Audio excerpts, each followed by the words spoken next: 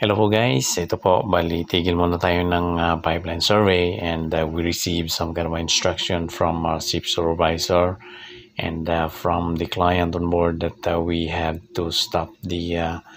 survey on the pipeline, and we need to proceed to the platform area to carry out a subsea survey or subsea asset survey. So dito po ngayon ay we had just had to comply all of the requirements, which is the 500-meter zone pre-entry checks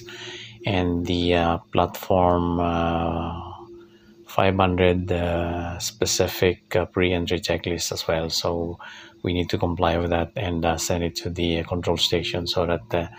they can proceed with the permission for us to enter. So kung makikita po ninyo ay naka-alongside na po tayo, and we were given a green light to proceed with our subsea work. So